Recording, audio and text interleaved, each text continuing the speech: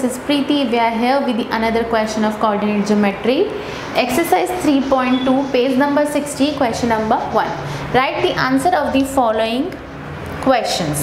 Part 1. What is the name of horizontal and the vertical lines drawn to determine the position of any point in the Cartesian plan? So start with the statement 1. The name of the horizontal and the vertical lines. We know that the horizontal lines are x-axis and the vertical lines are y-axis. So we are going to write here horizontal lines is equal to x-axis and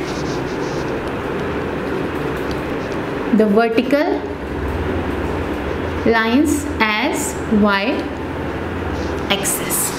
So this is the part 1. Now come to the part 2.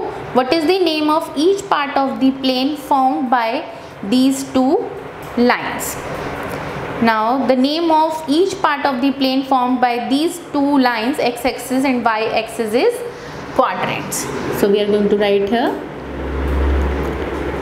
what is the name of each part of the plane formed by these two lines.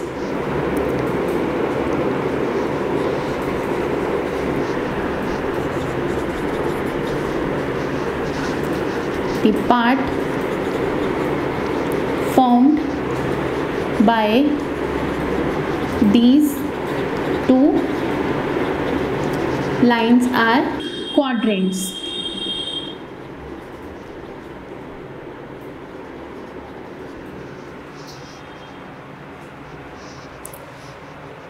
Now come to the part 3. Write the name of point where these two lines intersects. Now these two lines intersect at the origin.